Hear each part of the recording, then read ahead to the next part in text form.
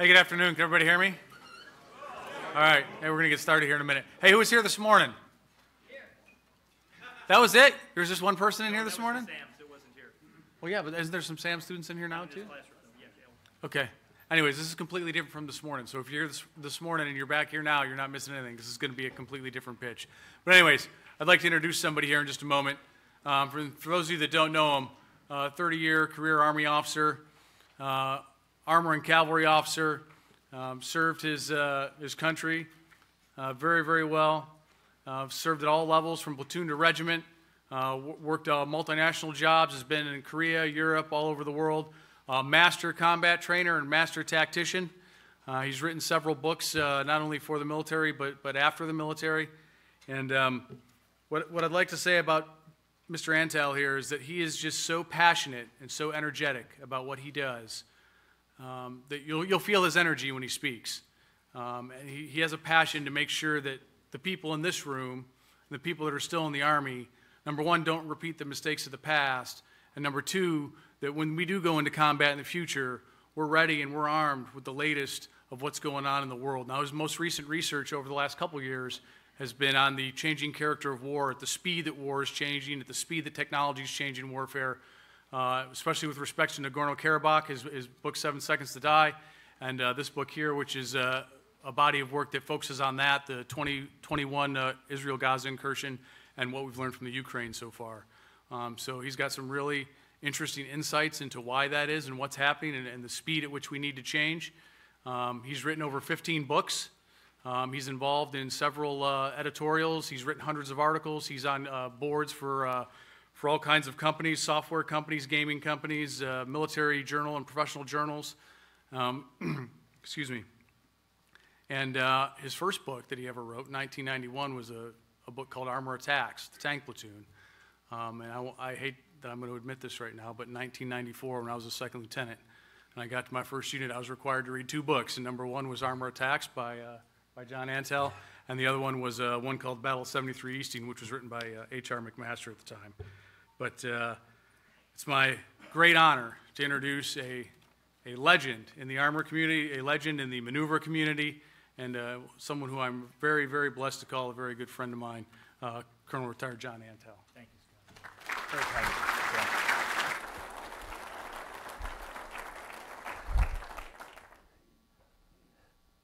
My name is John Antal. My purpose in life is to develop leaders and inspire service. To develop leaders and inspire service. What is your purpose? Today I want to talk with you about the changing methods of war. And I believe that if you focus on this presentation and you pay attention to what I'm saying, you may find 1 or 2 diamonds in here from this presentation you can put in your pocket that you can use later to win, save lives, and make sure that we don't get hit in the face with a sledgehammer.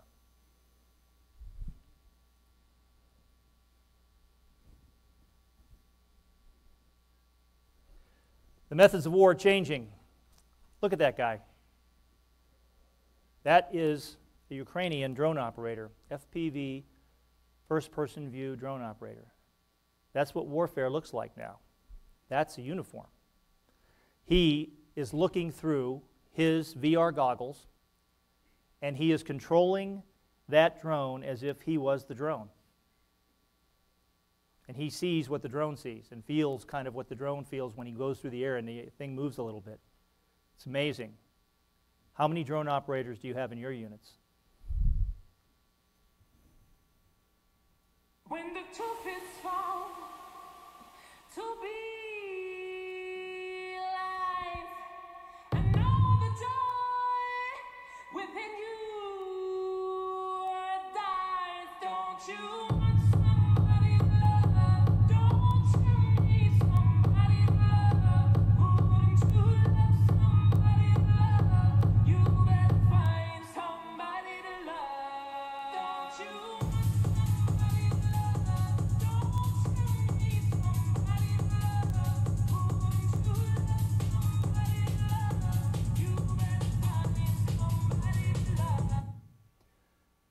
That one scene of the Russian commander on the BMP as the kamikaze drone is coming at him, and he's trying to shoot it with whatever weapon he had there before it hits him and kills him.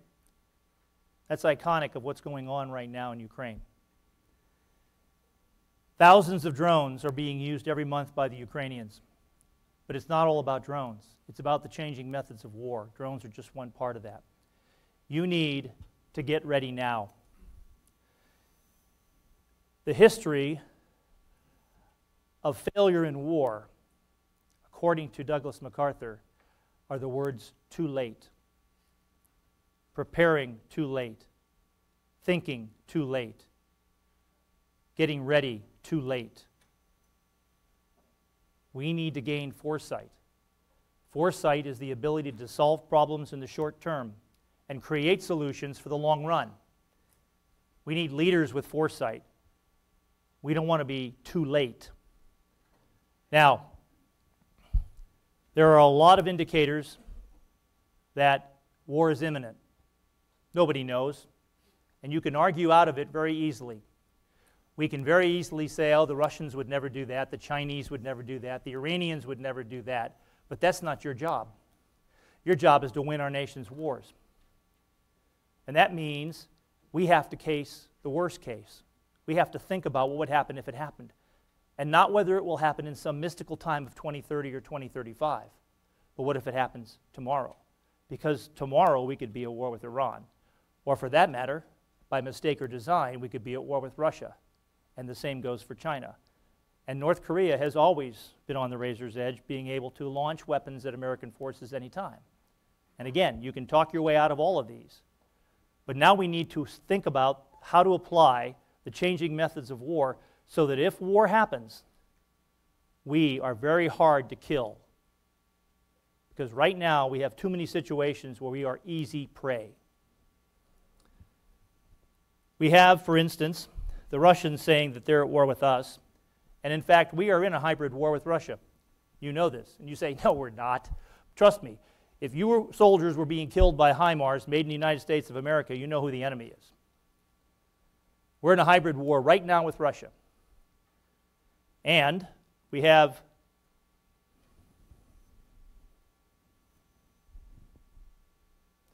the Secretary of the Army saying that if China decides to move, we could be at war with China.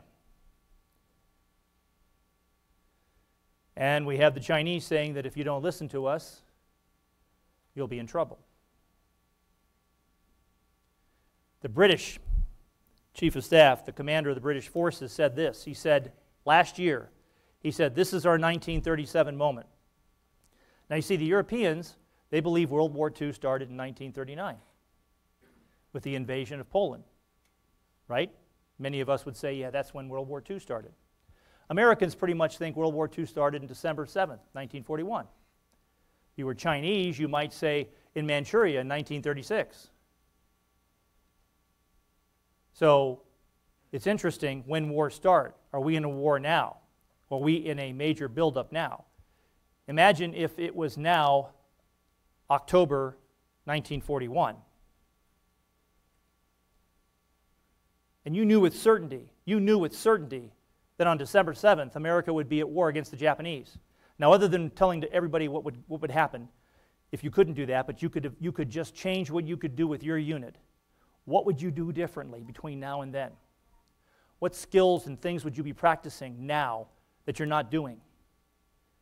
And then the question is, why aren't you doing those? Because we don't know when the war will start. So how do we prioritize what's necessary and get it done? And I know there's all sorts of problems, and everyone can tell you why you can't do this and you can't do that. And I say over and over again, stop saying what you can't do. Tell me what you can do and work on it. Leadership matters. He said that a year ago. And this is what Admiral Charles Richard said. He said, this Ukrainian thing, that's just a warm-up. The big one's coming. And what he was talking about was the rise of China and the Pacific. But he could just as easily have said the Middle East could be an issue. Now, strange things happen. You know the story of World War I. Who knows what this is? Right, Archduke Ferdinand. So, Logical progression makes all the sense in the world. The Austrian Archduke goes to Serbia, gets killed by a fanatic who is an anarchist who belongs to no one. The Austrians declare war on Serbia. Serbia surrenders and says, we don't want war. We didn't shoot this guy. The Austrians say, we don't care. We're attacking you anyway. The Russians say, you can't attack our cousins, the Serbians. We'll declare war on you, and they do. The Germans say, you can't declare war on our cousins, the Austrians. We are declaring war on you, and therefore Germany invades France. So, stranger things have happened. Stranger things have happened. We have to be ready. Think about it.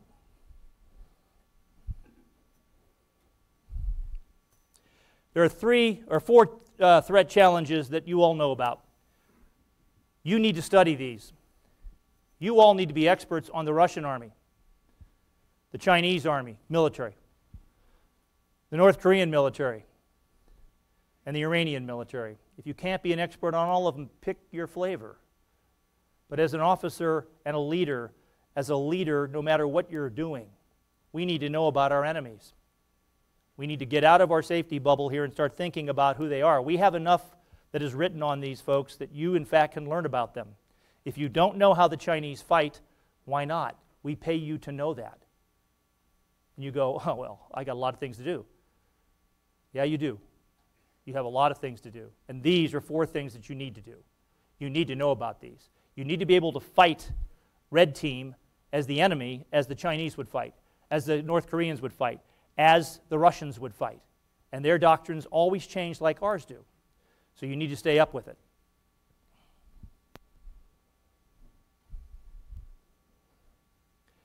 Now, there are 4 wars you need to study. And you need to be expert on these 4 wars because we pay you to do this. You need to know about the Second Nagorno-Karabakh War, the war that happened in 2020 that lasted 44 days in decisive victory between Azerbaijan and Armenia. Azerbaijan won a decisive victory in 44 days. For that reason alone, you should study it. It was a joint, multi-domain campaign. For that reason alone, you should study it. And it was the first war in the history of humankind to be won primarily by robotic systems. Wow. How come you don't know that? Or do you know that? And if you do, are you studying it? Because there's lessons that we can learn from that war still. And they're playing out today in Ukraine, and they will play out in Gaza and other places. The next war, the Israeli-Hamas war of 2021, 11 days. In this war, the Israelis fought Hamas differently than they're fighting now. It was mostly a rocket campaign, but there was a lot of interesting deception and other things that occurred. And it was the first war in history primarily won by artificial intelligence. Wow. Why didn't you know that? The first war in history primarily won by artificial intelligence. Worth studying. The next war, the ongoing Russo-Ukrainian war. If you wanted to give one word to the Ukrainian method of war, it would be innovation. These guys adapt, improvise, and overcome. This fight needs to be studied, and you need to have case studies of the different battles. And I know in SAMS they're doing some of that, but particularly in CAC-T, we need to have the case studies of what's going on in the Ukrainian war and get those out to everybody and let them look at it and read it, because a lot of them won't do their own research. But it's all available, and most of it's open source. Yes, there's some other stuff that's secret that's wonderful to know, but you can learn a lot with open source. Everything I'm telling you is open source. There's more than enough open source material to write about. And then lastly, the recent war now between Hamas and Israel, and then soon Hezbollah, and then soon Iran. Who knows what's going to happen? You know, I don't have a crystal ball. Those people who say they do, they like to say usually eat crushed glass. My point is I don't care about, I can't tell you what's going to happen, but I will tell you that the methods of war that are going to be used, we can learn from these 4 conflicts. And those methods are important for you to study and understand. And if you don't study them, who will? The Second Nagorno-Karabakh War.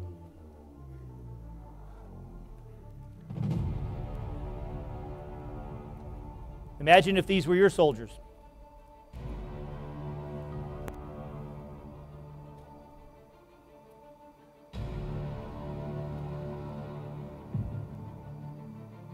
Azerbaijan striking Armenian troops with loitering munitions.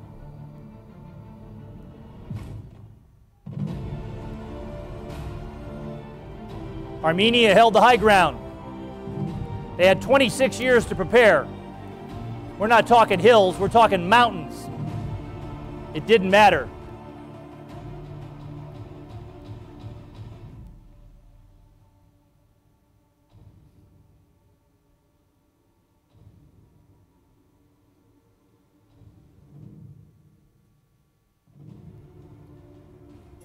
There are no sanctuaries.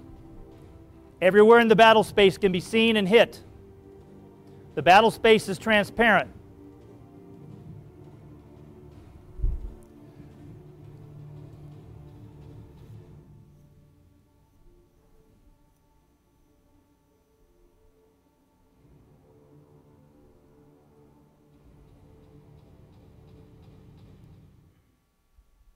But it's not just drones. It's not just loitering munitions. It's also a whole connected system of new weapons that are coming out that can talk to each other and can send back streaming video, even anti-tank guided missiles. This is what the screen of an Azerbaijani ATGM gunner, Spike LR, was looking at.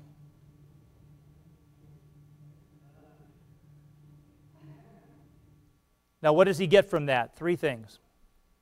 He knows he hit the target, and that spike went through that turret of that T-72, and it went 50 feet in the air and killed anybody inside. Second thing, as that missile was flying through the air, you see the battle space. And you can go frame by frame and look at it with humans, or you can get AI to look at it, and you can find where every target is underneath it and get ready to shoot those.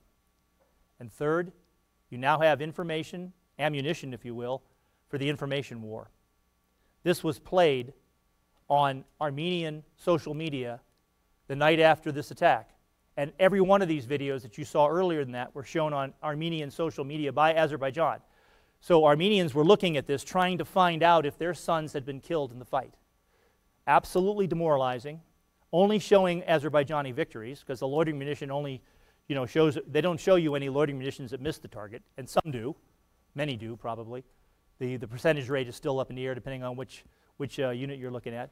But in the Second Nagorno-Karabakh War, that was the tipping point for Armenia. They were totally demoralized, and the information war piece was an added value to Azerbaijan.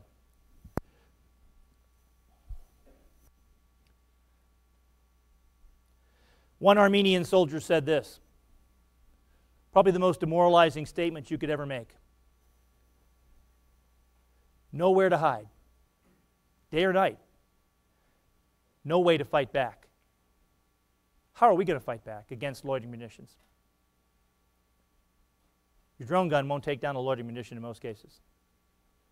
How are we going to take them out? We have to knock them out of the sky. Loitering munition will loiter, some of them for 6 hours, some of them for 12 hours in a pattern. See its targeting parameters and then dive straight down and destroy that target as per its targeting parameters. The Azerbaijanis had top-of-the-line, Israeli-made loitering munitions, the Harop and the Orbiter. These talk to each other.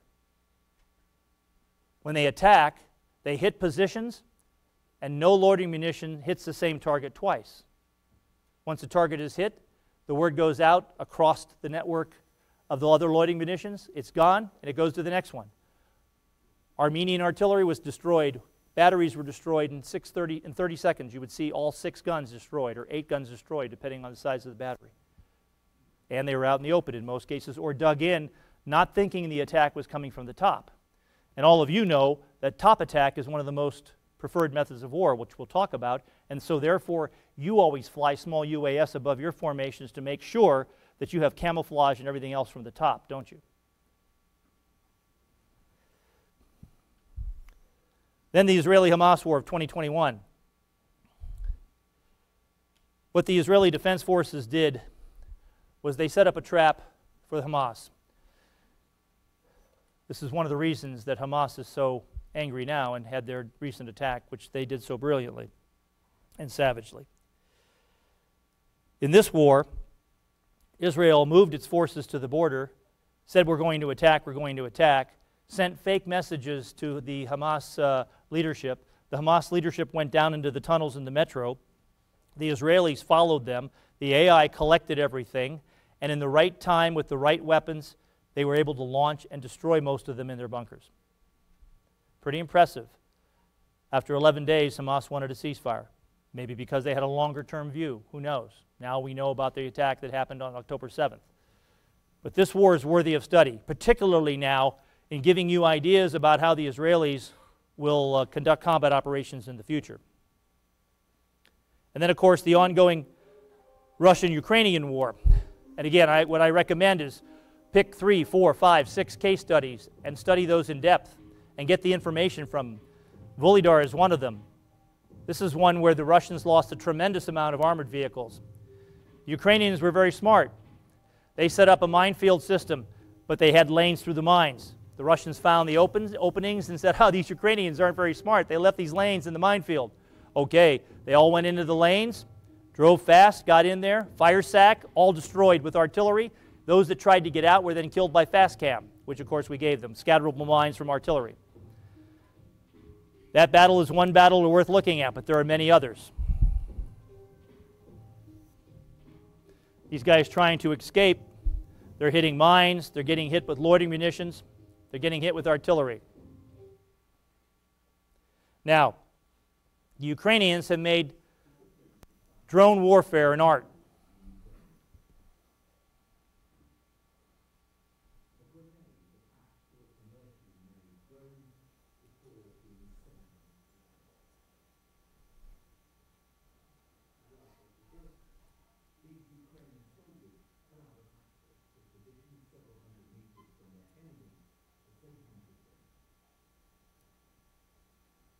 They didn't have any drones in their army until the war started. Not many. Not like this.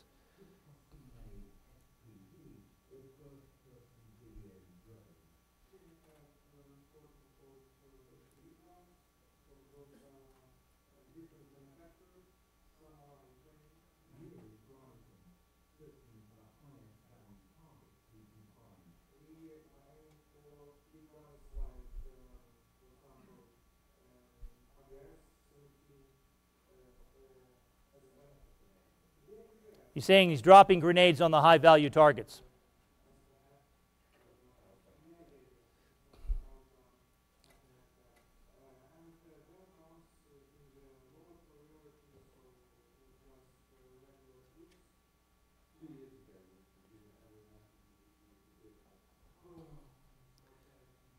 None of these guys were soldiers prior to the war. They worked in the IT industry. They worked in different things. They've taken on now this drone task. Ukrainians lose thousands of drones every month. Some say as high as 10,000. That includes loitering munitions and other drones. 10,000 a month. Like grenades from World War II.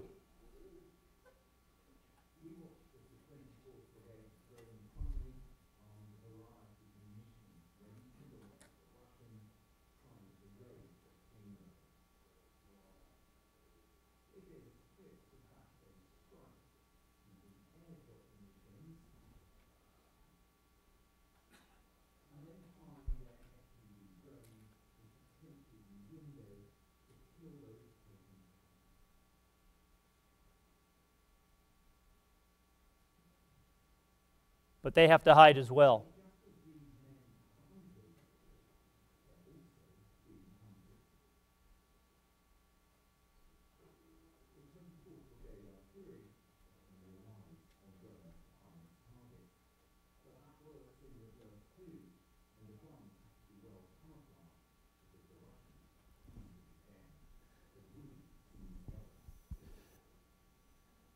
So you can't stay in any one position too long. Now, the Russians have lost a tremendous amount of brain power in this war because they've collected it in places called command posts. And some of those command posts were in tents, because tents protect you from the rain, but not from anything else. And therefore, the casualties have been amazing. What does it take to reconstitute a Corps headquarters if it's destroyed? Yeah. What does it take to reconstitute a division main or a division TAC if it's destroyed? What about a brigade CP, a battalion CP? We have got to work now to try to avoid being destroyed, because being reconstituted is very, very difficult. How many years does it take to train the officers and the skilled technicians and the NCOs that operate these command posts? We have got to change our thinking, and we are, but we're changing a bit too slow, and we still believe we have a range differential, that if we are out of the range of the guns, we're going to be okay. You are never out of the range of the guns now in modern combat. They will hit you anywhere in Europe if they want, if the Russians and us get into a fracas.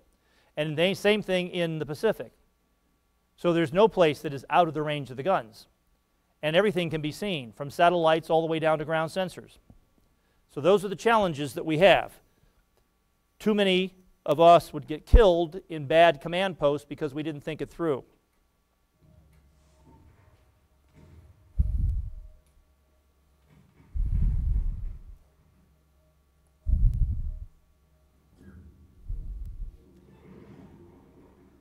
This is combat in Ukraine.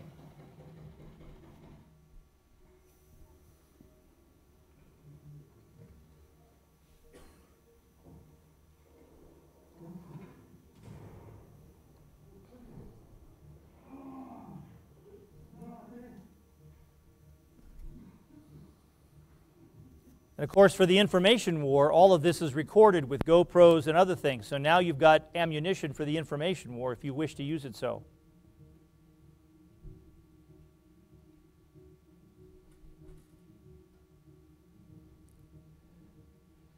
And as you know, if you're following the fighting, Andriivka is one of the major battles right now and going on. But it's been going on for a couple of months.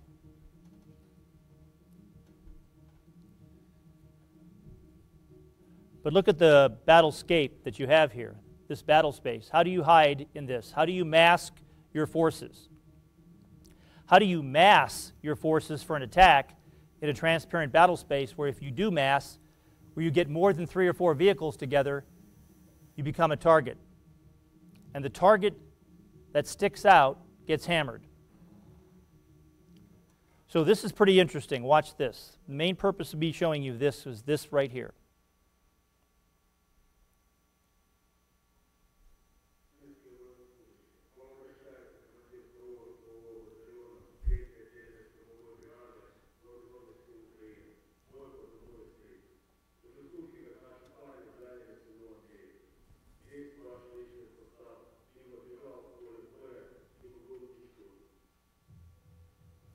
So the drone now has a speaker on it, and it's telling the soldiers to surrender.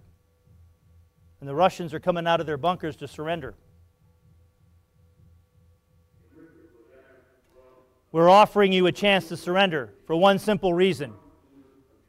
We need prisoners to exchange.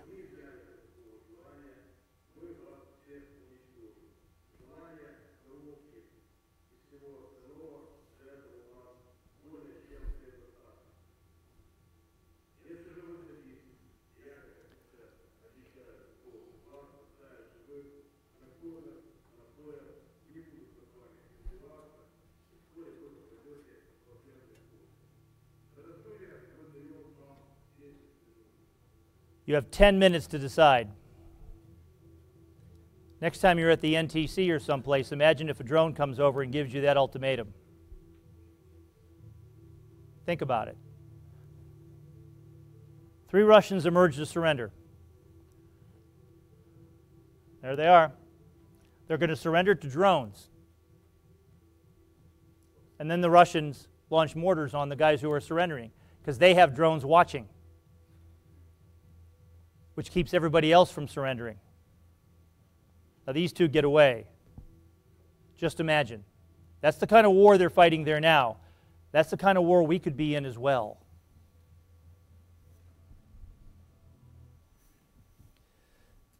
And then there's what's going on right now in Gaza.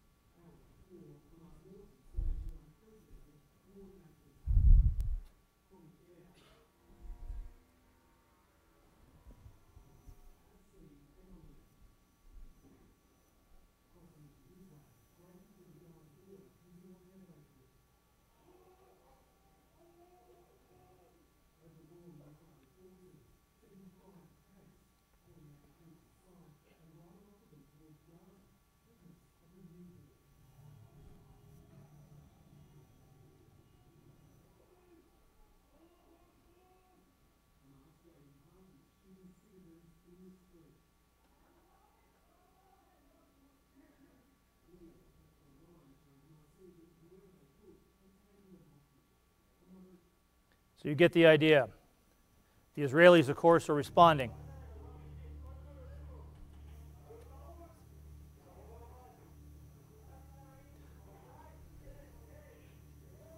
Esh in Hebrew means fire.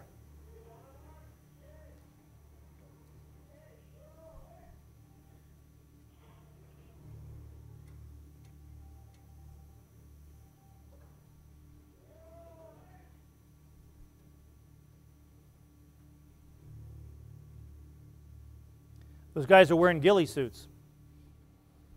They were camouflaged, but of course they're running on a road. Thermal sights. How do you hide from thermal sights? All of that you need to know. Now these are the 9 disruptors. Take a picture of this with your cameras or write it down. These 9 disruptors are something that you need to understand. These change everything in warfare. Every time you make a plan, every time you consider a military operation, you should consider these 9 disruptors. Now you might come up with a few more, but 9 is about enough. Now let's talk about each one of these a little bit.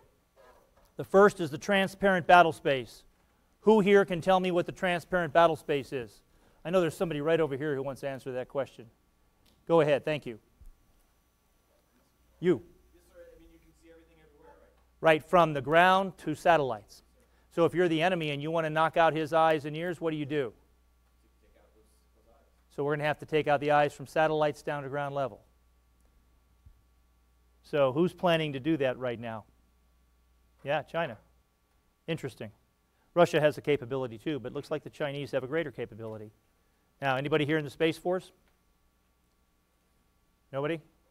Okay, well, if we had somebody from the Space Force, they could tell you all about it. I hope. Okay, so the transparent battlespace, everything can be seen. And it can be seen in 5 different ways. It can be seen in the optical spectrum. That's why the U.S. Army is the best at camouflage in the world, because we want to take away the optical spectrum from the enemy, right? Yes. We got to work at this. 2 things are needed for good camouflage: leadership and discipline. Now, it's also good to have equipment. But if you don't have those 2 things, you're not going to have any camouflage. We have to take away the optical spectrum. We have to camouflage. And we not only have to camouflage in the old way, you know, left and right, but how about up? The enemy's attacking now from the top down, so we need to camouflage our top. We need to make sure, we need to know what we look like from the sky. We can do that with small UASs flying over our formations all the time and videoing us and using that for after-action reviews. We need to do that, right? What is it going to take to do that? Everybody tells me they can't buy the drones. They don't have this, they don't have that. Figure it out, get it done. Get the drones, go on the blue list, buy the ones that are on the GSA catalog, take video of your formations and training. We've got to do it. The next is the first strike advantage. The first strike advantage. More than likely, we're not going to attack in a surprise attack China or Russia or Iran or North Korea, because if we wanted to do that, we could have done it many other times in the past when we were much stronger in different areas. But the probability of a Chinese, North Korean, Russian, or Iranian first strike against us is pretty high, and we need to plan for it. And we're not training for it. When we go to the NTC or the JRTC, we use the Desert Storm model. We get off the trains or we get off whatever transportation we have. We pile up a bunch of equipment and a bunch of people. We have this admin time period, and we say the war will start on Tuesday at 8 in the morning. That's great. But what we should be practicing is moving to those places distributed, dispersed, coming in, getting off the train, immediately going into masking positions, trying to give instructions distributed and displaced so that we're not hard targets, so we are hard targets to kill and we're not easy targets to destroy. Our logistics setup is another problem. Our whole first strike advantage is an issue that we have to solve. It keeps me up at night. I will tell you, I worry about this a lot. We have got to think this through. How many of our positions in Romania, in Poland, in Germany, in Estonia, Latvia, Lithuania, or anywhere else in Europe have hardened bunkers? We're in peacetime barracks. We're an easy target to kill. Now, some people will say, that's a tripwire. Okay. But if we lose that many forces that could be lost in first strikes against those kind of places, how are we going to reconstitute those folks? How are we going to reconstitute those units? Same thing in the Pacific. You know, we have reinforced Guam with good air defense. By the way, we're taking away the Iron Dome from Guam and giving it to Israel. That's open source, okay? But we have other systems in Guam. But we don't have any bunkers. We don't have anything that's harder to hit. Now, bunkers are not the solution to everything, but at least if you don't have a place to go to and you're just in a building like this, you're not going to be safe. We have got to think this through. We've got to disperse our forces. We've got to make ourselves so hard that the enemy says we don't have enough force to hit them. They'll survive that first strike. So we can't do a first strike. Wouldn't that be great? If you're the enemy now, put yourself in the Chinese or the Russian position and you see our positions the way they are, what are you thinking? Exactly so. Kto говорите по-русски? Anyone? Okay. Well, in Russian, they have a thing called, they say exactly so, tak tochna. When they salute, they don't say, good morning, sir, good morning, ma'am. They say, tak tochna, exactly so, meaning I obey. So, we have to figure out how to do this. We have to figure out how to be hard nut to crack because the first strike is what the enemy will wage against us. Next, the AI and the tempo of war. Artificial intelligence, there are 3 types. So that you understand artificial intelligence, and you must understand what artificial intelligence is. You don't have to write code, but you need to understand what it is. There's artificial narrow intelligence, ANI. That's what we use right now. Your computers, everything is ANI. In fact, everything in the world is ANI. We don't have anything more than artificial narrow intelligence. It's narrow, it's limited. It does some things very well. It sorts data well. It is able to take a whole bunch of pictures and figure out the right face, figure out the right target. It can do that in machine speeds. It's amazing in narrow tasks. Next is artificial general intelligence. Artificial general intelligence is when you get a Terminator. You can basically have a machine that can think a little bit on its own.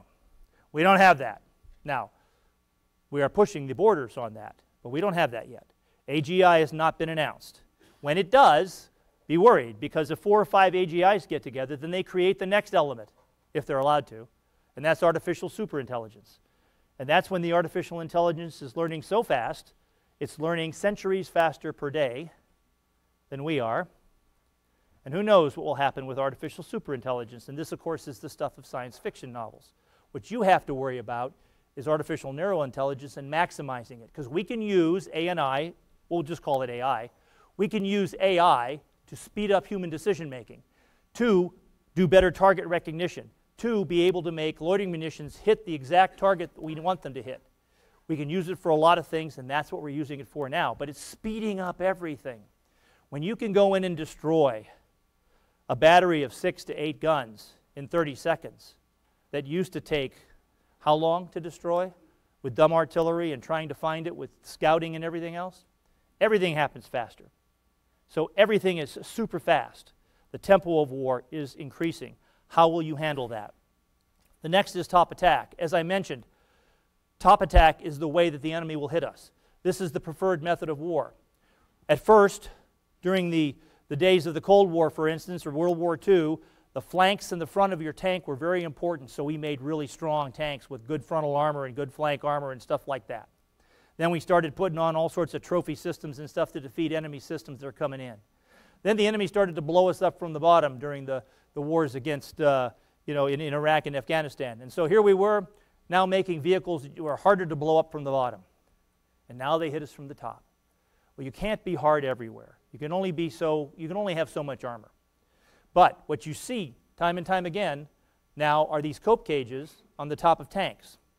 Anybody know what a cope cage is? Bar armor on the top of a tank.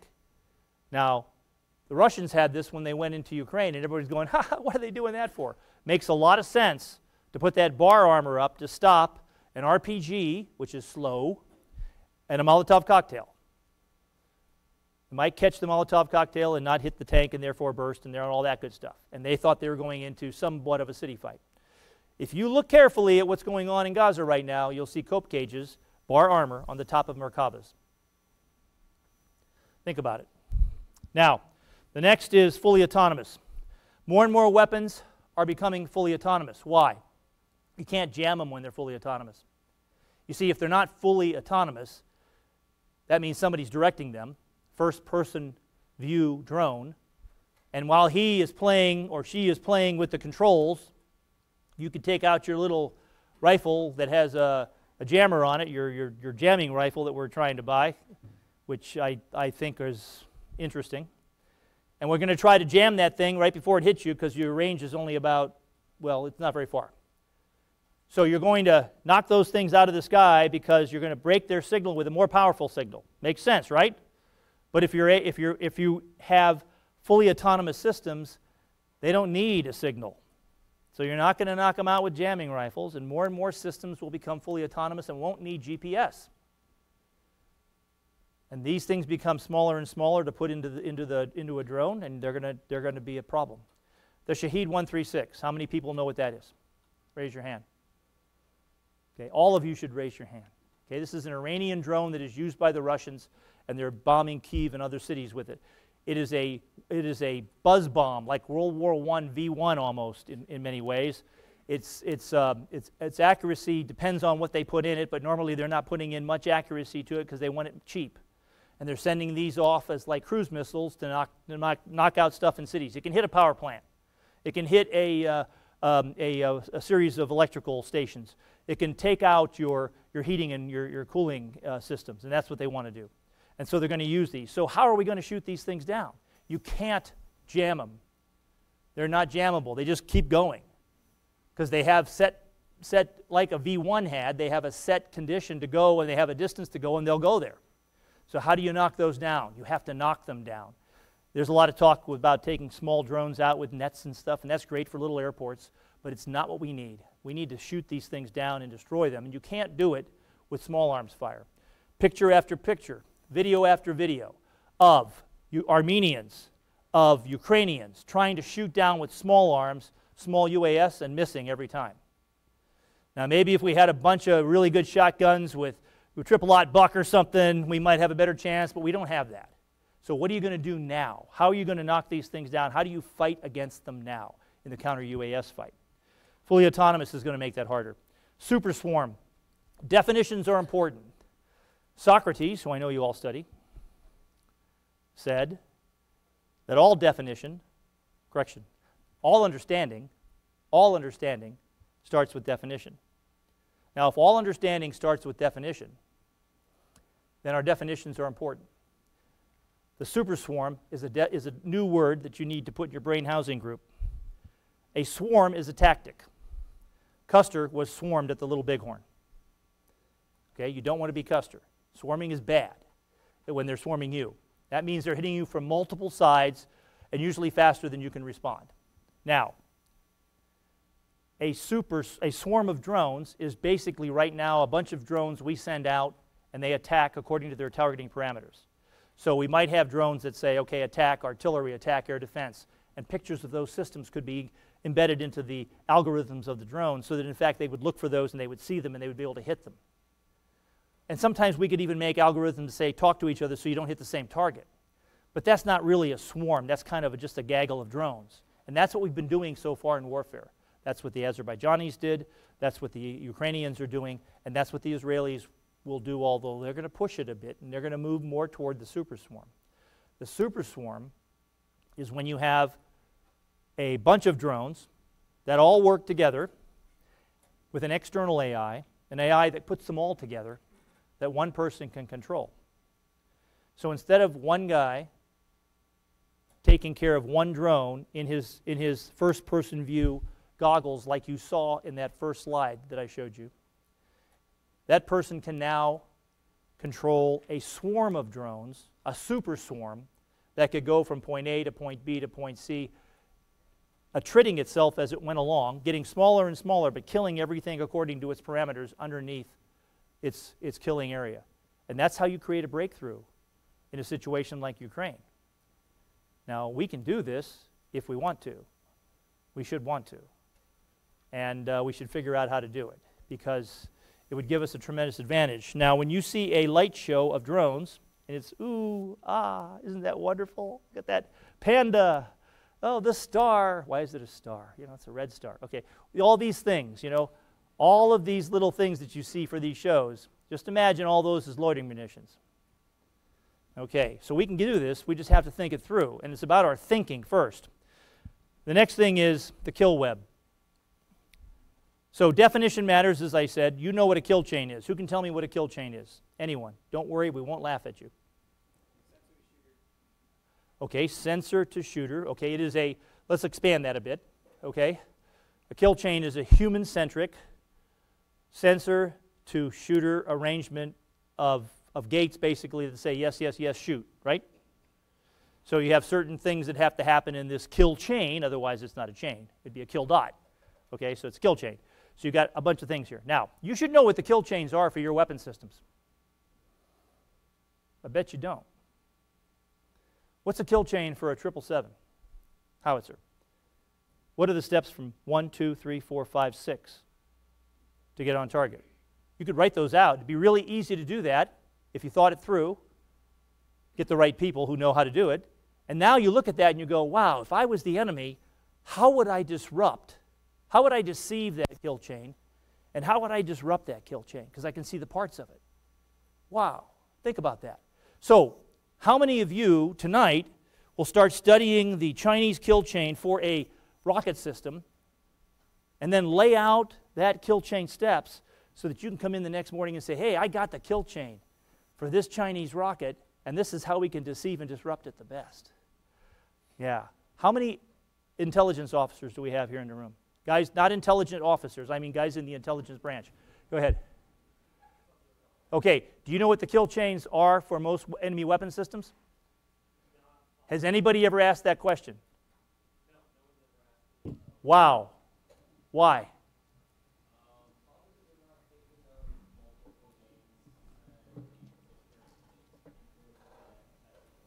Change that. You become the agent of change. Make it happen. Think about it. We've got to start breaking this down to its little parts and figuring out how to defeat these guys.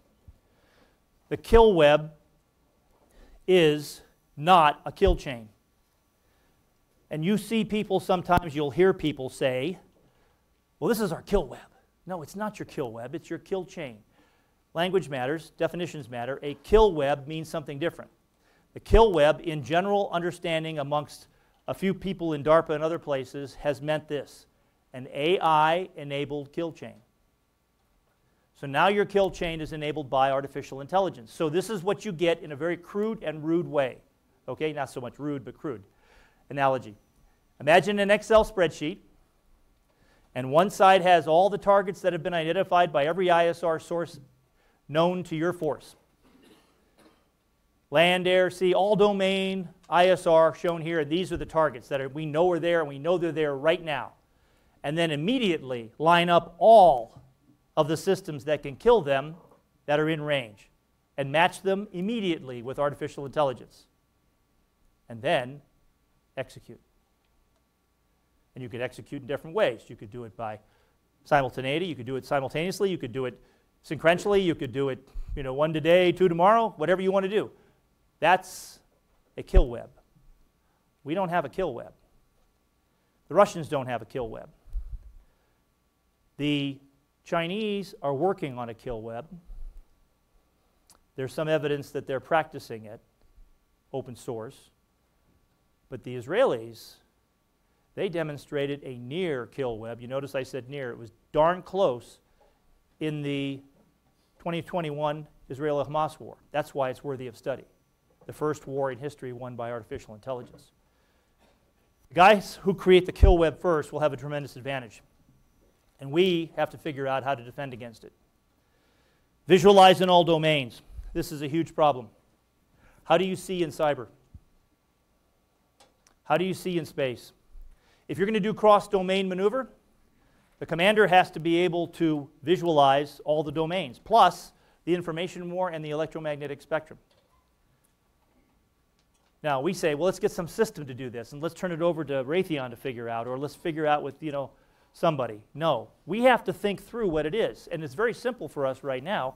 For instance, what we could do is we could say, all right, we need a common operational picture, right? Who doesn't want a common operational picture? Raise your hand. Right, everybody wants one. Who's ever seen one? Right. Now, the first step, if definition is important, is understanding the elements. What are the elements of a common operational picture? Could be, figure it out. My point is list them, go through a rigorous understanding of what a common operational picture should be, and then figure out how to make it for your unit. Now, how do we see in space? How do we see in cyber? How do we see information on the information war? How do we know if the electromagnetic spectrum is working for us or against us? Those kind of things. We could put all that down as the elements, and then we can figure out what to do, and then we can tell industry what to do, because industry doesn't have a clue. They'll come up with a bunch of stuff, and we'll go, we don't know how to use that. We should come up with the thought process. That's our job. We should be thinking about this. And then they can come and figure out the ideas. Some of those guys can do tremendous things, but they won't get it if we can't show them the way. We have to be pathfinders here. And then the last is decision dominance. You'll hear a lot of people talk about it. They don't know what it really is. I will tell you that I think it is. Decision dominance is being able to control all the rest of these disruptors in such a way that you dominate the OODA loop, or observe, orient, decide, and act, that you're doing it so fast that the enemy looks like they're standing still and you're beating the heck out of them with 15, 20 punches. You know, you are Bruce Lee and they are not. And you can do that if you have decision dominance. And those of you who don't know Bruce Lee is, look it up. It's show my age there. All right. Now, this is very important. This is a term that you need to put in your brain housing group and remember. You need to use this. You need to take a picture of this right now with your phones or write it down. But sear it into your mind, because we need to learn how to do masking. Now, I asked earlier in Russian who spoke Russian, and nobody answered. So somebody here might know, though, what maskirovka means. This is not maskirovka, okay? That's a different subject, and I can show you the Russian understanding of maskirovka, and there's some elements in here, of course, but it's not the same. This is for us. This is our definition, or this is my definition, actually, of masking, and you guys should take this and change it any way you want to make it better, because I don't have all the good ideas. But I'll tell you, we need this badly. We need to learn how to mask, and it's two things. Okay, it's a full spectrum, multi-domain effort to deceive enemy sensors and disrupt enemy targeting. We don't have to be invisible, but we have to deceive their sensors. If their sensors see us off, like we're not really at that spot, we're kind of over there, we win. We have to deceive their sensors. So what can you do low tech in any unit to deceive enemy sensors? Huh? Decoys. Good. How many of you have decoys assigned to your units? None. Of course not. We don't have any decoys assigned to our units. How many of you remember the rubber tank from World War II? Everybody loves that picture, right? That's great. That's a decoy. No, that is a great decoy, and that was really good at the strategic level. Because at that time, we expected Operation Overlord was happening, and we put all these rubber tanks out in the field, and we expected German aircraft, and we let them get in, take pictures of this, and they went, oh my gosh, look at all this stuff over here. Patton must be getting ready to come to the Pas-de-Calais, and we fooled them. Great, it worked once, good. We're not going to have rubber tanks in our units too often, although it's a good thing if you can get them. So how could you make a decoy in your unit for a command post?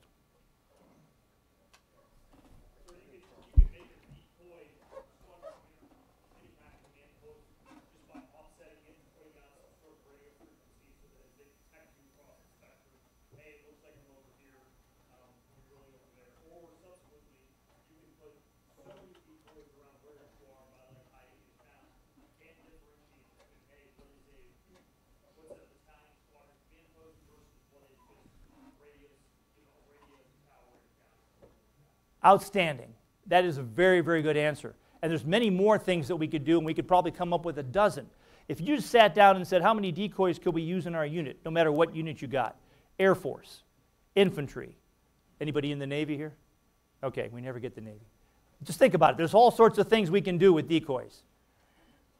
Now, for instance, the other day I was talking to a Special Forces unit, and I said, just take some E-type silhouettes and put them up on your flank when you have a defensive position. And they said, sir, what's an E-type silhouette? So those used to be the silhouettes. That was the name we called them when you were shooting targets at the rifle and pistol range. There's all sorts of decoys that we can make, that we have already. We can just put them in the back of a vehicle, or we could even carry them around. For instance, you can make a smudge pot. Do you know what a smudge pot is? Nobody knows what a smudge pot is anymore. Okay, smudge pot is a little, take a coffee can. Okay, we don't get coffee in cans anymore. Okay, take a can and put some sand and rocks in it, put some fuel in it, and light it. Just step back a bit so you don't blow yourself up, okay, because it won't blow up, and it'll burn real slow for a long time. Put it out, and it looks like a target to a drone. Now, you don't want to be around it. You want to put it somewhere off. It's a decoy, okay? For instance, you got a command post and you want to put up a decoy? Put up a tent. They think we're stupid enough to put our CPs in tents. Can you imagine? So just put up a tent and put some sticks in the ground and it'll look like a CP and they'll blow it up while you're in your nice hard armored vehicle hiding from the enemy and moving all the time because you got mission command on the move, right? That's what you got. Yep. Okay. So that's masking, and you need to know masking because we need to deceive them and then we need to disrupt them. And the disrupting part is part of what I was getting at with knowing their kill chain. How do we disrupt their targeting? What if every time they targeted they were off? What if they were shooting at stuff that wasn't there? What if in cyber we could give them so many targets that they were firing at a needle in a stack of needles they didn't know what they were shooting at? That's what we got to do. Do we do this routinely in practice? No. Why not? Make it happen. You're the leaders of our army, and you say, oh, it's not my job. It is your job. You can do it, and you can make a difference. You can actually make this happen. You can make it happen more than anyone, and it doesn't take any additional money, any additional anything. It just takes thinking and training and discussing and dialoguing and maybe even writing a few articles or something, but getting people to think. We got to deceive their sensors and disrupt their targeting, and that should be one of our main things. It should be a question you ask in every mission. How will we deceive their sensors in this operation? Well, sir, we didn't think about that. Well, good, let's think about it. How do we deceive their sensors? And then how do we disrupt their targeting? That question should be asked in every plan.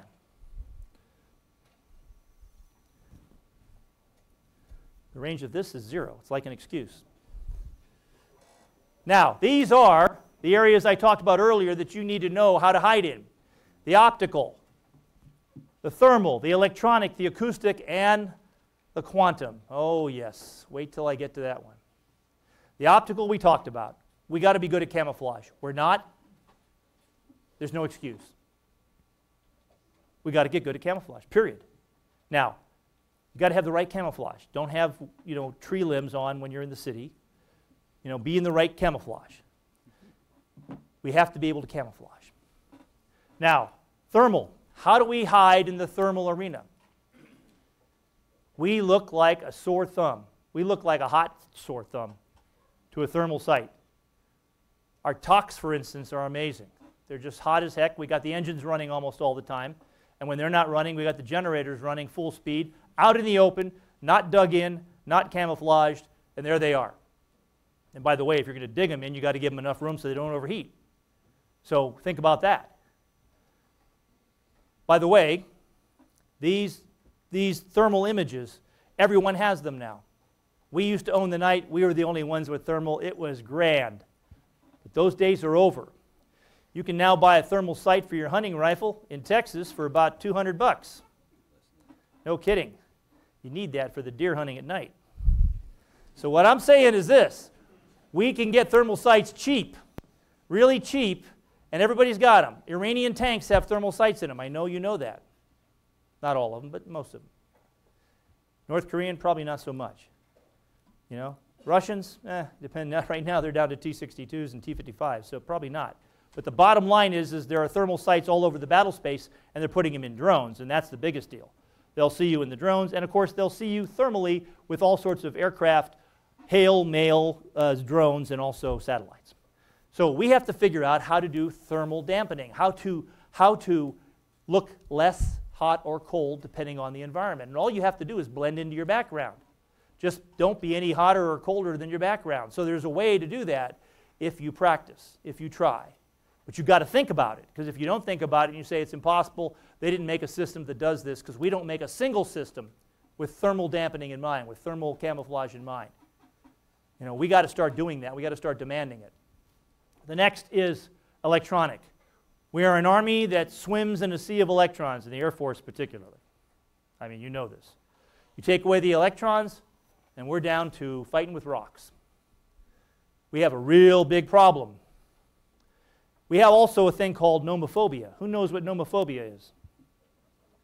Huh? No, nice try. Almost as important, though.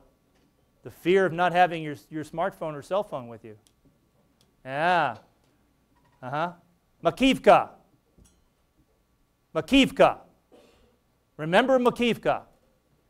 This last New Year's Eve, the Russians put 350, 500 mobilniks, they don't even know the number, into a building, into a school. Everybody was on their cell phone talking to mama back in Russia. Ukrainians saw it, killed most of them. A couple of strikes hit those buildings, most of them were dead. But we don't do that. We never take our smartphones to the battle space. We don't take our cell phones to the battlefield, do we? We make sure that every soldier doesn't have those when we go to training. So what are we going to do now? You know, we got to figure this out. They're going to find you. A cell phone says, I am here, where are you? Every second. I am here, where are you? Everybody can see this. This is the simplest way to find someone. So we have to figure this out. But it's not just cell phones. All of our other electronics give away an amazing picture. This is the electronic picture of an Armored Brigade combat team at the National Training Center. Many of you have seen this before. Red is the highest level of electronic transmission, and then it goes down to, you know, yellow and green. So if you're the enemy commander and you have long-range precision fires and you got this picture, what are you shooting at? Right? And then what's going to happen? It's going to go clear. It won't be red anymore, but that'll be a bad thing because that means we're dead. So we've got to figure out ways to mitigate this electronic signature. And one of the ways to do it is to go dark. Could you go dark for 2 hours? Can't get an F-35 to go dark. It would collapse. It would fall from the sky. You know, it's got other things that will help it, though. You know, we've designed it for that. But a brigade CP is not an F-35. But could it go dark for 2 hours, according to plan, and use a World War I method?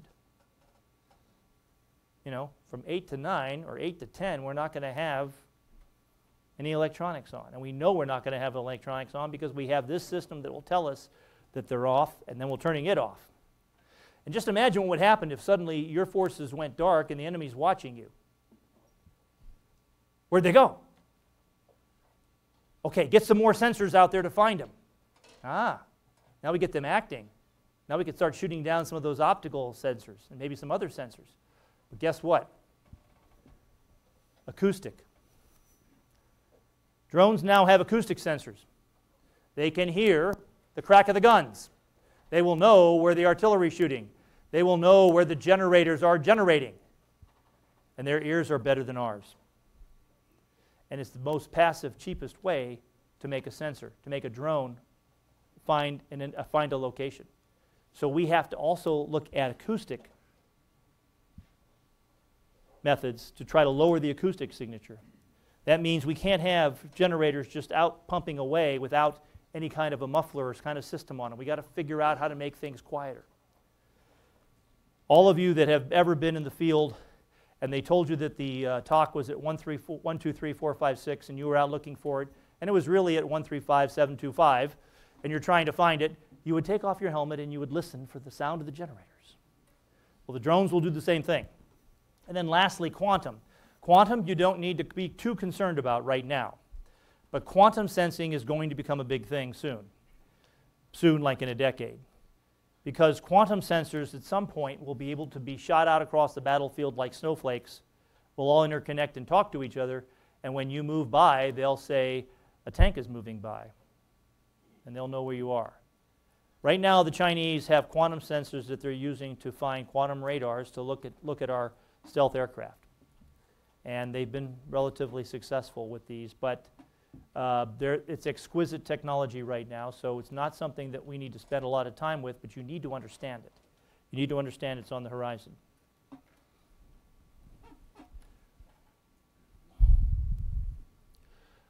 Innovation.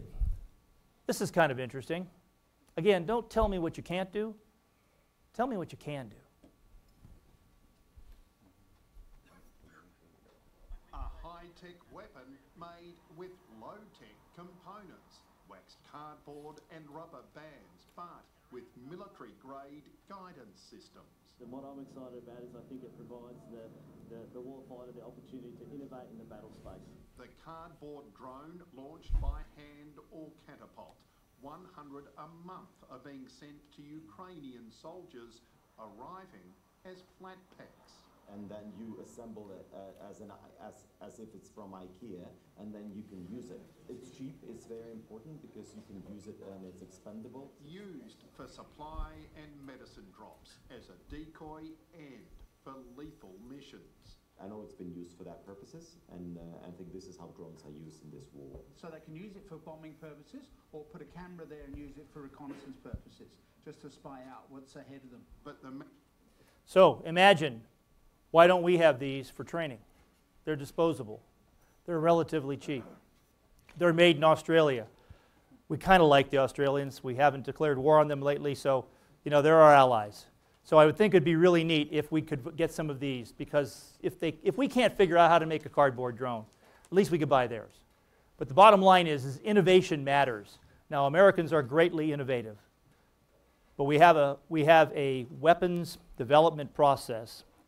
And when I was in the Army Science Board for 3 years, I had a gentleman explain to me how the whole Army acquisition process went and how it had to go from these different steps. And nothing could break this, and this was religion. And this is one of our problems. Now, it brings goodness, but we've got to go faster.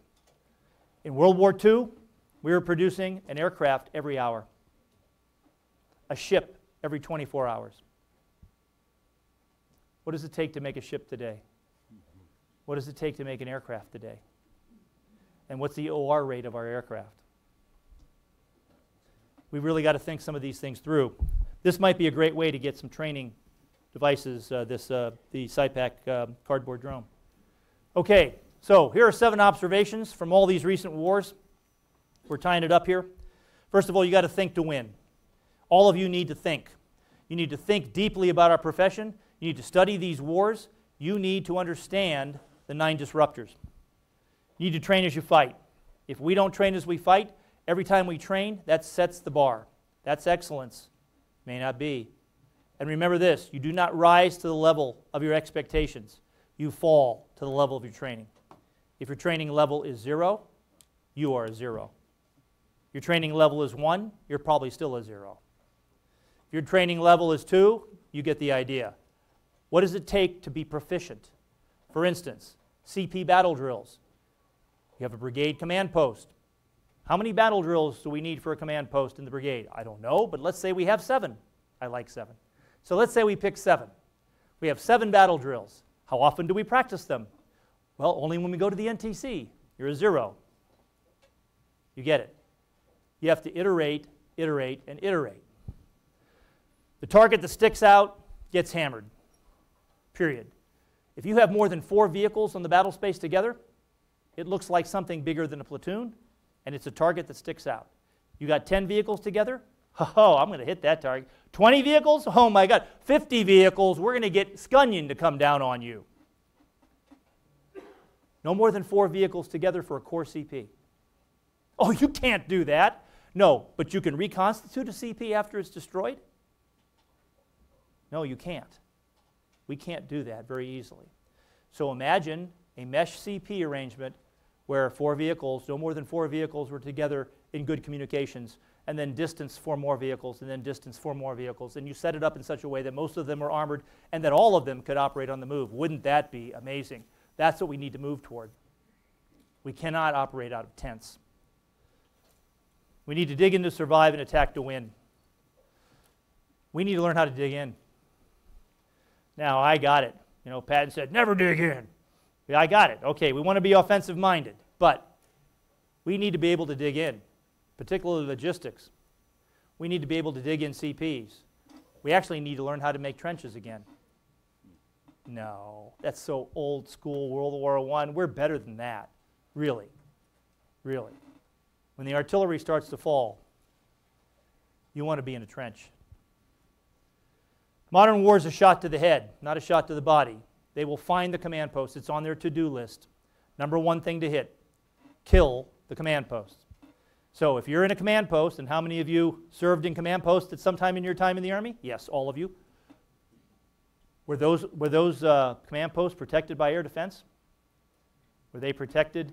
Did you have dug-in foxholes and positions to run to if the artillery came? Were you in tents? Think about all those things and now change your thinking. And as angry as that makes you, get over it and change your thinking.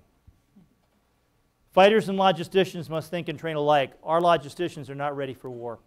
We've set them up for failure. We've got to fix this. We cannot put masses of equipment together. How many pictures have you seen in Ukraine of Russian ammo depots going up? You know, we can't do this. So we've got to figure out a new way. We need a mesh logistics network. Whole nother briefing, which I could talk to you about, and if anybody's interested in that, contact me. And then last, we need to fight combined arms differently. We're fighting combined arms in the old way. We're teaching the Ukrainians how to fight in the old way, and they're dying in the old way. We've got to change our thinking. Bots before boots. Bots before boots. Send the robots first to figure things out and see what's going on. We need more robotic systems to be able to do that. We need to change 21st century combined arms. We can't mass in the old way. We have to be distributed and bring our fires together and then mass for very short periods of time when we have an ascendancy in counter-UAS and the artillery strikes and all that. We've got to think all those things through, because if we try to do it in the old way, what happens is what you're seeing now in Ukraine. And the Ukrainian counteroffensive is having a lot of problems. And then the next thing,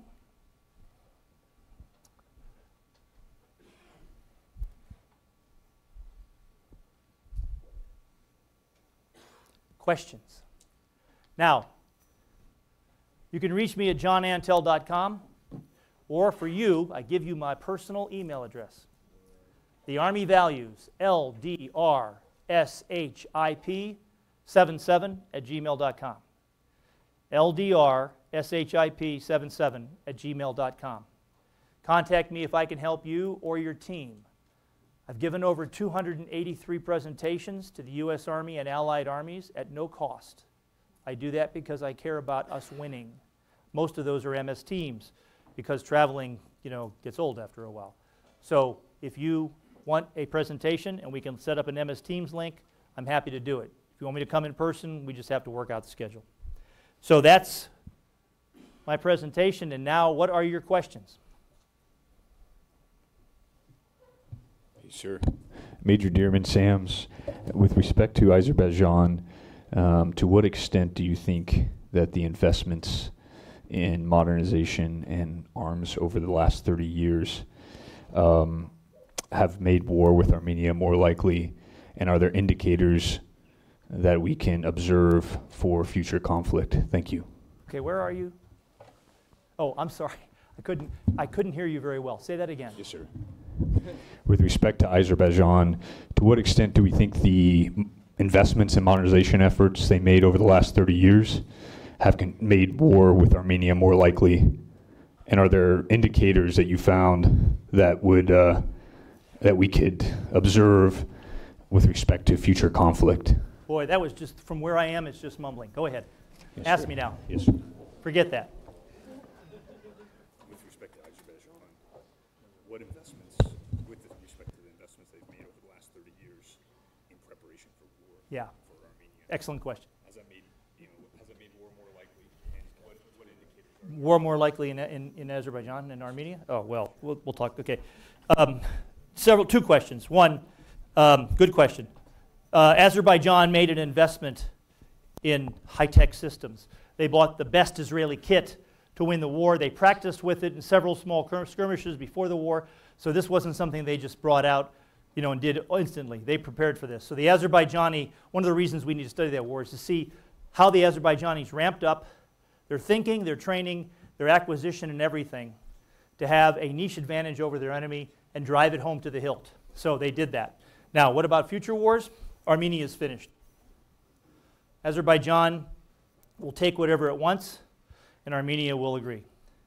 Armenia threw itself in the hands of the Russians and said, protect us, my Slavic brothers, and the Russians said, yeah, you're really a pest. No, we don't care. So they put some forces in there to stop the Azerbaijanis from just overrunning everything. But the key will be Stepanakert. If you know anything about the situation in Azerbaijan and Armenia, if Stepanakert is ever taken over by the Azerbaijanis, it's completely over. But Nagorno-Karabakh is now Azerbaijan, and they're never going to give it back until the Armenians can win it back. And that doesn't look good at any time soon. Good question. Next question. Sir?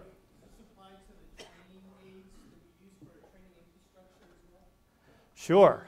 I mean, think of all the training aids that we need. We need drone training aids. Now, we say, we don't have drones. We can't use drones. They won't let us buy drones. Okay, we can get drones in VBS3, and we could actually train people in VBS3 to start using drones. VBS3 is a simulation all of you should know about. We could start doing all sorts of things even if we don't have the systems yet. In World War II, we did this. You saw the pictures of wooden rifles and carts with tank on them and stuff. That was silly. We laugh at those. But they were training the mind. You train the mind first. Then you get the rest. The training aids we need are amazing. I just heard that you threw out all the Dunkep stuff that we used to use and all the micro armor that we used to use back in the Cold War. That it was all thrown away here. Millions of dollars worth of it. Is that true? Okay, well, yeah, I knew you would not agree. Yeah, okay, or not confess. But anyway, the bottom line is that we need to have everything from tactical decision games to board games, to sand table exercises, to thought experiments, to actually using constructive virtual and live simulation. Now, all the things I mentioned earlier were constructive simulation. You can train staffs and you can train CP battle drills. Some people say, well, I don't have time to train CP battle drills with my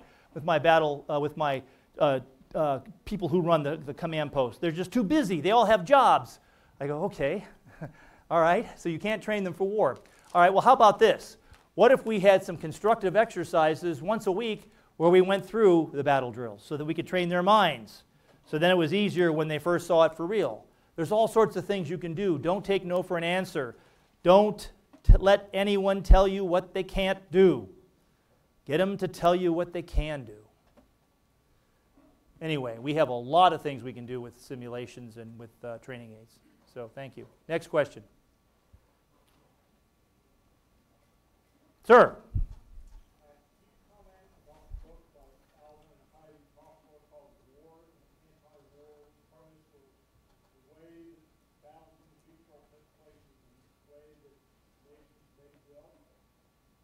The way that nations what? The way that future warfare takes place, the way that nations make economic success. Right. There's a lot of political theories about, how war develops societies and how nations that are technological are going to find a technological approach to war versus nations that may not be as technological. All that's true. What I focus on is how we fight and what these wars are all about and how we can change our thinking about fighting. There's a lot of good information out there with people much better than me who are versed in the politics of all this and will tell you, what the theories of war and anti-war are. But what I'm telling you is it doesn't matter to you. You're going to war. If you don't think so, you're putting yourself at a disadvantage. If you think so, you're getting ready for the fight. If you're not getting ready for the fight, and you're our fighters, who is? What could happen tomorrow that could cause us to go to war? Iran could sink one of our ships. Russia could make a mistake. China could decide to launch. It only takes one guy to make the decision. I can tell you a million reasons why the Russians and the Chinese should never have another war. I could tell you a bunch of reasons why Putin should have never invaded Ukraine. But he did. I could tell you why Xi shouldn't try to take Taiwan, but he probably will. Who knows? These guys are not 10 feet tall. They got big problems, no doubt about it. But we have to get ready for war. And we have to think as if it's going to happen tomorrow in order to do that, because we can't wait for 2030 or 2035. Too many times we've done that in the past. We'll solve that problem 10 years from now when I'm no longer in charge. Yeah, I got it. We got to solve the problems now and get ready for war today. What do we need? Again, if this was October 1941, we would be sitting here saying, the Japanese will never attack us. We're America. Japan, you got to be kidding me. They can't even see straight. Think about all the things we said back then. Our perception was so weird. We had no idea how the Japanese would ever launch an attack on Pearl Harbor. That was out of the blue. Now, we have not been surprised since Pearl Harbor, right? So what's wrong? How can we keep getting surprised? Because we don't have the foresight to look ahead, and we're not taking a lot of this seriously. We need to take these guys seriously when they say they're going to kill us. It's our job to beat them and win. It's our job to be so hard and so mean that when they see us, they say, we don't want to fight with those guys. But our record right now kind of says to them, maybe we can push them around. I mean, look what they did in Afghanistan. Look how they left Afghanistan. Think about that. They do. Look at what's happening now. We've been shooting at their guys in Iraq, and they haven't done anything. We flew some drones over their fleet. They shot them down, but we told them we weren't really trying to hit them. Of course, if they'd hit us, what would they have said? Yeah, they wouldn't have said, oops. They would have said, ha-ha, we got you. Who knows? Who knows what they say? But the point is that anything can happen. We have to get ready now. So the urgency should be in your brain housing group, in your heart right now to get ready. That's what we get paid to do. Okay, good question. Any other questions? Sir? Yeah, so I appreciate your brief, sir. A lot of the discussion we had was fighting inside of theaters, but I think we've been challenged with getting to the theaters. So what is some of the tactics now to see they're going to test our? Oh, that's a super question and a whole nother briefing. You see, one of the problems I have is I only got, they're trying to yank me off the stage now. I've only got so much time. Okay, so the whole transitioning to the front, to the battle space, huge problem for the Army. And for the Navy too, by the way. The Navy's got a huge problem. Now, just to give you an example, in the year before in the years between World War I and World War II, the Navy had a plan. Plan Orange. So if the Japanese were going to attack, they were going to take the fleet. Our Navy was going to take the fleet and move out to the fleet and fight this amazing battleship destroyer and maybe some aircraft carrier battles in the Pacific, deep in the Pacific. So they took this and they gave it to the Army War College, and the Army War College went through years of war gaming, red teaming the whole process. And they said, hey, great plan, but guess what? You get out there in the middle of the Pacific, you're out of fuel. And nobody can move. And there you are. You're going to be out of fuel. We did the calculations, and they go, what do you mean? Oh my God, we're out of fuel. So we need to have a whole bunch of things to set this up. We need these islands, we need these fuel depots, we need all this stuff. That's how you start planning ahead. Now our challenge today is that we've got to start planning ahead for all of these other wars. And getting there is a huge problem. Getting there is a huge problem. Now, there's some interesting ideas. You know, one of the things I wanted to do is let's make an armored vehicle that fits into a Connex so that every time you see a ship with Connexes, you don't know if it's the U.S. Army or not. Wow, wouldn't that be neat? And you can offload them at every port. Holy moly, but that's, you know, another briefing. So the point is that we really need to think about that. You need to be thinking about that because I can tell you're interested and get other people interested in it because, yes, I've talked basically about some of the close-in things that we have to consider. There's so many other things we need to consider. Again, in the Air Force and the Navy and in the Marine Corps, I mean, the Marines, the whole Marine doctrine of what they're doing in the Pacific, they have a huge issue there of how they're going to supply people. We have the same problem. Our logistics system, which is another briefing, is a major problem. How are we going to supply our forces with the ammunition we need when we can't mass stuff and make a Costco out of it? You know, I mean, the last time I was at the NTC, they had the ammo over here, and they had the fuel over here, and the water over here, and all this is within a football field, and it's all going to go away. And then what are you going to do, and where are you going to get it from? So how do we spread that out? How do we harden it? How do we get it anywhere? Can we resupply by drone? How do we medevac? We're not going to get helicopters into the battle space like we do now. How are you going to medevac people out?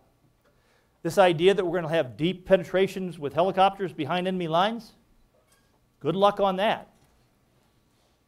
I mean, we've really got to have very special circumstances for that to work and some real focused effort. I didn't say it couldn't be done. I'm just saying it'll be extraordinary. And for what? What gain? It better be a big gain, because it's going to be an extraordinary effort to clear a corridor to where helicopters are not knocked from the sky.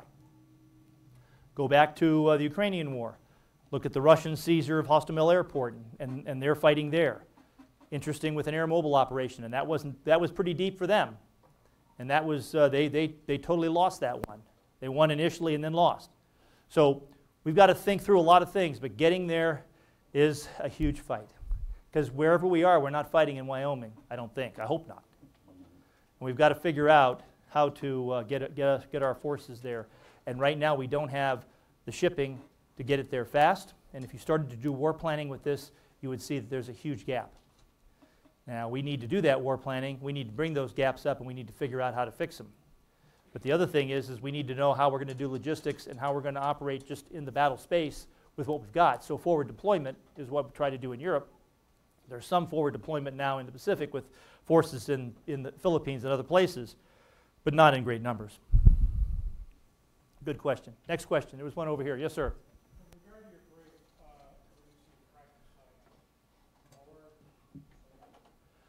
Oh, well, fratricide is going to be a big issue with robots and artificial intelligence-driven systems, but probably not any bigger than in real life. Correction, that is real life. Not any bigger than with human-operated systems. It's hard to say. You know, there's an argument for the artificial intelligence systems will be smart enough not to make that mistake. I don't believe that. But what we have to do in every case is not consider it black and white, not a 1 or 0. Okay? We have to think about it as a hybrid. We're not going to have just machines running around. It's going to be a hybrid operation. Humans and machines, a centaur approach. And the whole idea of enabling the best in human beings with the fast-making, decision-making and sorting of machines is what we need to combine. Now, I'm not saying that we make a human-machine hybrid, okay? Although that's something for planetary exploration. That's another story. But what we do need to do is we need to think about how we can make sure that we have human decision-making involved where we need to, and then release the machines where we need to. And in some cases, the biggest problem will be combatants, non-combatants. Because in many of these armies that we fight, it will be very difficult to tell the difference. And so it will be a challenge. But in World War II, we had the same problem. And it was bloody and messy, and it was a world war. So, you know, if we're fighting a very small contingency operation somewhere, and we got plenty of time, and we're the biggest bear in the planet, or biggest bear in the area, and nobody can hurt us, that's one thing. If we're fighting for our lives, that's another thing. So, difficult question to answer definitively. But thank you. Good question. Any other questions? Sir. So you spoke about AI being integral to the way that we're fighting next war. And you also spoke about seeing our acquisition process and some of the delay. Currently, as we are getting ready to go back out to force in a little bit, what would you suggest we focus on is future freeze next of, hey, here's a piece of AI that I can look at squadron level to make my battalion, my brigade, my whatever staff section more lethal and faster decision making, as opposed to just waiting for a material solution to just appear on our staff? Okay, that's a great question, and there's no easy answer to that. There is no, for instance, I think you should buy, a Battle Command, Battlespace version, 1.5, and it'll solve all your problems. That ain't going to happen. But you have the almost unlimited computer available to you in the history of the world, and that's your brain. So what you have to do is put it together. So for instance, start off with a simple thing like, what does the common operational picture in our unit need to look like? What are the elements that we need for a common operational picture? What do we really need to know at all the different levels, and how do they cascade to each other so that we can send that information down a little less, with a little less friction and a lot more seamlessly? How can we do that? I mean, if we had a common operational picture that worked at the company, at the battalion and the brigade and the division level, wow, wouldn't that be amazing? And then if it got to be an all-domain common operational picture, wouldn't that be exciting? Now, there's going to be software like JADC2, some of you may know what that is, and other things that are coming out.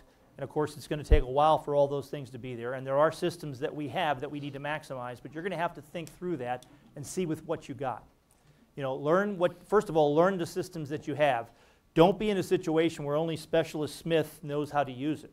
Everybody needs to know how to use it and then train on it. Again, don't think that you'll rise to the level of your expectations. You will fall to the level of your training. So increase the training level in all those things. Figure it out mentally first, and then drive for those systems. There are systems out there. I showed Sam's just recently a system that Elbit Systems makes called TorchX. It helps in automated decision making and some other things. TorchX is interesting. You can go online and look at it. It might be something for you to give you ideas. I'm not saying go out and buy it. I'm not saying we're going to get it. The British Army is probably going to buy it, which is interesting. Maybe then the Australians, who knows? But the point is that they're on the cutting edge of how to use AI to support human decision making. And we need to be thinking about that as well. And we have very smart people that can do this. We just have to drive the requirement, drive the need. You know, a lot of you sit back and say, well, they're not giving me what I need. You got to demand certain things. And if you keep demanding them, you might get better. They might get better at getting you what you need. McClellan Saddle. McClellan Saddle, remember that. George B. McClellan. Not only was he a Union general of some repute, sometimes ill repute, depending on how you think about him, but for those of you that know anything about the Civil War, but also he created a saddle that in 1859 the U.S. Army decided to buy and use for all of its horses. And it was a fine saddle. I mean, this is a damn good saddle. In fact, you still buy McClellan saddles today for those people who are very distinguished in riding their horses. It's not a sort of cowboy saddle. It's a really good saddle. Okay? So, we kept the McClellan saddle in the Army for a long time. And we kept improving it and improving that McClellan saddle. And in 1943, we had a movie at Fort Knox on how the McClellan saddle and the cavalry was going to win the war. In 1943. No kidding. You can go on YouTube and you can get the video. Now, we have to start thinking differently. We have to start thinking about what the future is going to look like and backward plan from there. We've got to use our brains. We've got to start doing wargaming. We've got to start using red teaming. And the more that we can do this, the faster we can get ahead of the curve and gain that foresight. And foresight is the ability to solve problems in the short term and create solutions for the long run. We desperately need leaders with foresight. You've had enough. My name is John Antal. My purpose in life is to develop leaders and inspire service. Thank you.